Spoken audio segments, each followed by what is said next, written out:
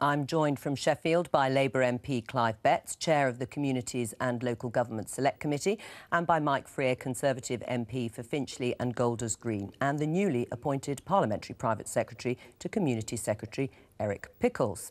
Clive Betts, starting with you, why should Londoners care about the powers that the Assembly have? Well, the Mayor's a very powerful position, and clearly the Mayor will always have more publicity and more recognition than the Assembly, but it's important because of the powers the Mayor has now and extra powers the Mayor may gain in the future, that there is a body which holds him to account, scrutinises what he's doing, asks questions, and if necessary, in certain cases, amends the budget if two-thirds majority think the budget should be amended. What we were saying was that the Assembly hasn't got sufficient powers to hold the Mayor to account in that way. In the end, the Mayor will have the higher profile, but scrutiny and questioning is vitally important. So was it set up incorrectly by Nick Rainsford, the former Labour Minister? No, it's grown over the years in a way which means there are inconsistencies. First of all, the Assembly doesn't have the power to call in proposals from the Mayor in a way that a scrutiny committee of a local council, any local council, up and down the country would. So the Mayor has a new policy idea. Before that's implemented, the Assembly should have a right to question him on it. We mentioned the budget there. There's now £16 billion the Mayor spends. When he puts forward proposals for day-to-day expenditure for the next year, the Assembly can actually amend that. But on capital expenditure, £5 billion a year on things like housing and economic development, the Assembly has no say in that at all. All right. That's an inconsistency and it can't be right. What specific powers would you like the Assembly to have? Are you saying that in order to call in certain measures, they should be given a wider remit in terms of a two-thirds majority to block or reject any of his proposals? Well, we're saying, first of all, that they should have the powers to call things in, and they don't even have that basic power at present. In what way? Well, simply, if the Mayor has a new policy proposal, he comes up with an idea, he produces... Sure, I understand that. What I mean is, how should they be able to call it in? They should be allowed to say to the Mayor, hold on a minute, before you implement this, you must produce a report for us, the Assembly members, for us to consider, for you to come in and your officials to be questioned about it.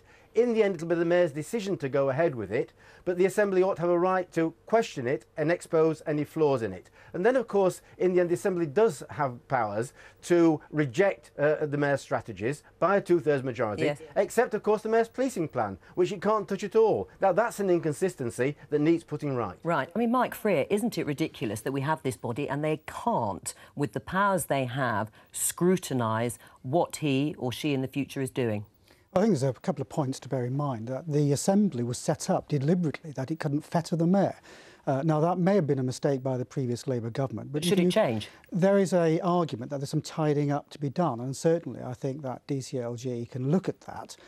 But it's not a priority at the moment. This is not coming up on the doorsteps. The key issue for Londoners are some of the things that we're doing on housing and on high streets. And the London electorate do... You know, they can call the Mayor to account every 4 years. They're not clamouring for change. If the Labour Party want to argue whether Jack and Jill sits on a committee, I think they've got their priorities wrong. There are more important things to do in parliamentary time. So you're saying that the Mayor can do what he likes in 4 years in terms of policing, in terms of transport. These are big budgets and these are big areas of responsibility. You've admitted pretty well the Assembly can't do anything about what the Mayor does. The Mayor is accountable to the electorate of London. The Assembly have the ability to question him and ask him to think again. And I think there is an argument for tidying up some of the powers, but at the moment there are other pressing issues that we need to deal with for London. Give me an example where the Assembly has managed to block or stop a major proposal put forward by the Mayor. The main power they have is that they have a power to block the budget if they can get two-thirds majority. But that's a big deal, because you'd be voting down the whole budget then, wouldn't you? And that's the way it was set up. Shouldn't they have that power over police issues and transport? They have the power to question and probe the Mayor and ask him to think again. But actually putting new powers in is something we should look at, but not straight away. It's not a priority, Heidi. Well, listen, I think the GLA has been in existence now for about 13 years, and the Mayor of London has obviously been there. It's time to look at these things again and look afresh, I think. This year we had a very interesting set of circumstances with the Mayor's budget, which will result in 1 in 10 fire stations in London closing. The majority of Londoners don't want this to happen. The majority of Assembly members didn't want this to happen, and yet he was able to steamroller it through. I don't see how that can really be right. So Londoners' wishes are actually being overridden by an all-too-powerful mayor. We heard from Tony Travers, who's an expert in local government. He says they just don't have the powers to stop him.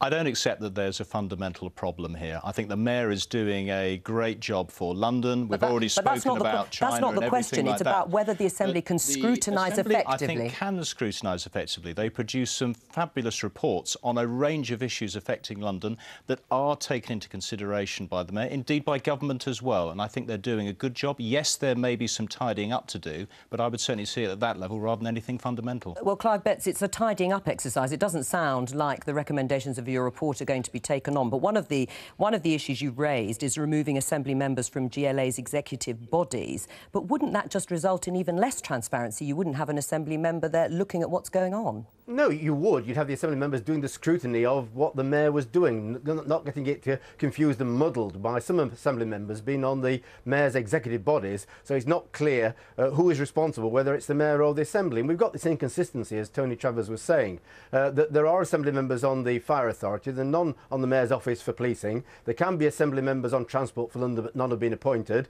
And there's no right to be any Assembly members on the Waste Authority, but one is appointed as the Mayor's representative, but not a representative of the Assembly. Now, all that really is a mess that needs tidying up. And let me make it clear, this is not a Labour Party proposal. This is a cross-party proposal from a select committee of the House of Commons. All right, let me just put to Mike Freer, would you be a little more urgent about this issue if there was a Labour mayor in place at City Hall rather than a Conservative? No, I don't think this has been called for. I think there is an argument for tidying up, which I think is accepted, but it's not a priority at the moment for parliamentary time. We've got other important things to do, housing and high streets in London, and the mayor is delivering for London and is accountable to the people of London.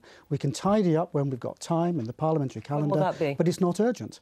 I'm not a part of the parliamentary draftsman team, so I can't tell you exactly when. But it's not any time soon, is it? It's not a priority at the moment. All right, Mike Freer, Clive Betts, thank you both. An investigation by this programme into